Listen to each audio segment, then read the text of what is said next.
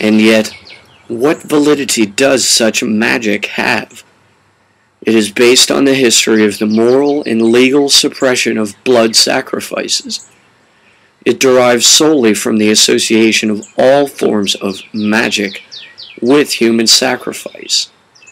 It is solely a study of self-proclaimed pagans now who are simply recalcitrant monotheists who know yet simply deny the idea of the existence and the will of the omniversal sentient one true God, as it has been defined thus far by the three major monotheist religions.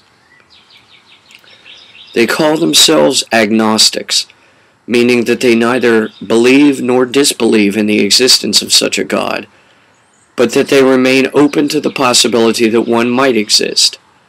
In short, they are open-minded Gnostics, who have studied all the scriptures of monotheism and found the true and original metaphysics of magic to be greater than them. They as often refute as affirm the validity of these scriptures, picking and choosing which bibliomancies to fancy debatable for the day. Yet, ultimately, they remain merely a modern byproduct of the three major Western monotheist religions.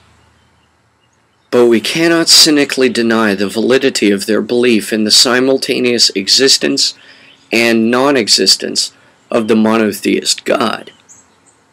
Therefore, these grimoires of magic offer neither less nor more inspiration to a student of the true and original metaphysics of magic than do all the recombined monotheist scriptures. In truth, if there is a God, according to the specifications of a most high form of sentient mind, the nature of its thoughts would be ineffable to us regardless.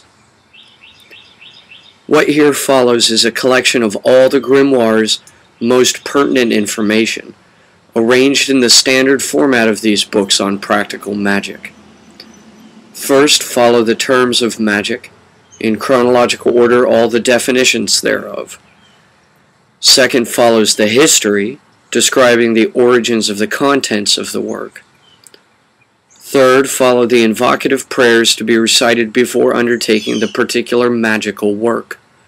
Fourth follow the barbarous names of evocation in descending rank. Fifth follow the lamens and sigils of these same. Following this, I will include additional appendices depicting all the relevant tools of these crafts and workings of this art.